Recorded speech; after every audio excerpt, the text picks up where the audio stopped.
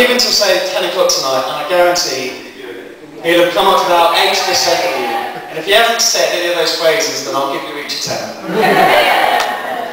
Chris also has the rare and unique gift of being able to hassle any DJ in any club, anywhere in the world. Usually with his favourite opening line of, "Easy dude." Got any stone roses?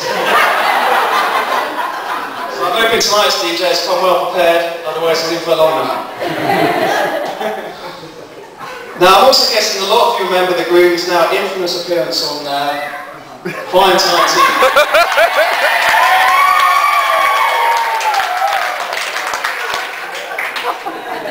On the Lost Week Jet Set quiz show.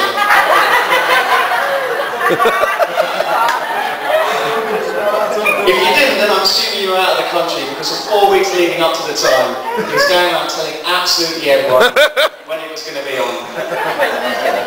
So it would have been on to mention a little bit more of such a momentous occasion in Chris's recent history. So, he was also feeling confident, and why not?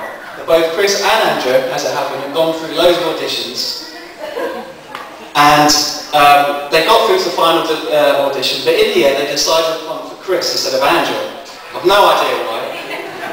Till this day I still can't believe why they did that, but anyway, they did.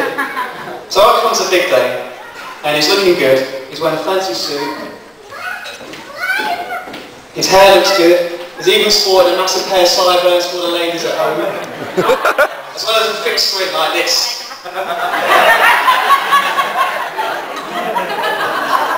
So the show starts and we're into the first round. Chris is looking nervous. The confidence looks to have drained into his feet, but he does however get the first question right. The second question soon comes his way though, and it's at this point that things start to go wrong. Now, Chris, I'm sure you remember this clearly, but for everyone else, the question was, what colour do you get if you mix red and blue? Now, with an A-level certificate in arts, you would think this would be a walk in the park. Not for Chris. He decides to pass it to someone else. So he's now started to sweat, a bit like me, when he gets his third question: which continent are the Himalayas on? Again, it's not exactly a universal challenge, is it? After a split second, when it looks like Chris's brain has entered meltdown, his eyes briefly flicker, and he says, "Africa?"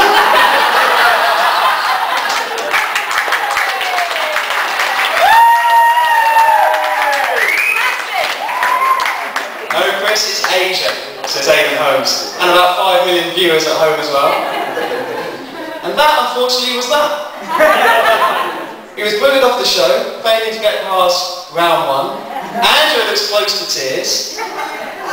And it's at this point that Chris utters his final words of Prime Time TV. Chemical Brothers. Never mind, Damon. At least I'm still there to see the Chemical Brothers and Rick Snick next week.